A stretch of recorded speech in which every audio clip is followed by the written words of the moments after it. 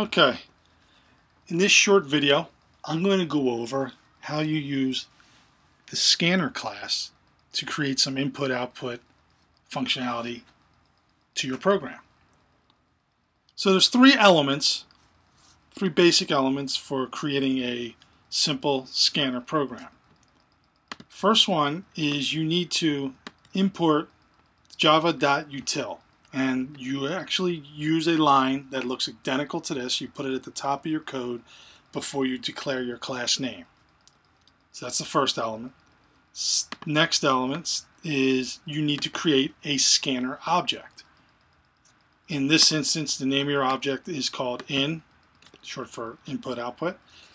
The format for that is declare the type, give the object a name, equal sign, and anytime you're creating an object, we'll be doing this more and more in the future, you use the word new, and this is just protocol that you have the word scanner again, and in parentheses system.in.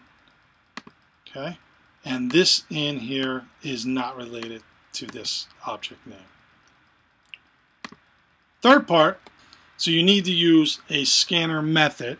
In this instance, you're going to use what's called next line. That works in conjunction with strings. We'll learn about probably about four different scanner methods. The first one I'm showing you here is called next line. In the future, I'll show you one called next int, which simply allows you to bring in an integer. Next double, which allows you to bring in a double.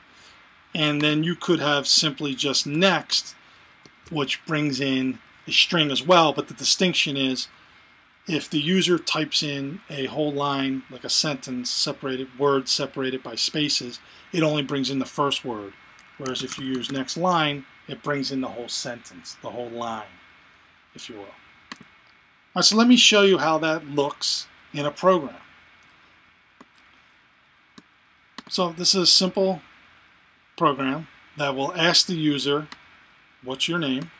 And then this line here will actually give a prompt. It'll be a blinking cursor and will prompt the user to type in their name.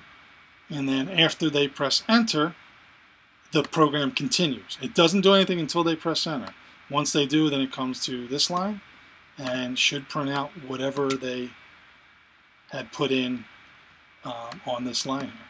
So like I said before, the import should be the first thing that is in your program above the class header. Okay, then we have our main method where all the action takes place. We declare a string and give it the name. We have our scanner object in. We have a system out here that will print on the terminal window, what's your name? And then on line 12 here, we assign a value to our string that was declared up here, and it's going to be equal to whatever they type in on that line, and then that will simply print out to the screen. So let's show you exactly how that looks. Right click, void main, okay, what's your name? Press enter, you type the following. Pretty simple, right? There you go. We'll do some more detailed work with this in the future. That's how you use Scanner.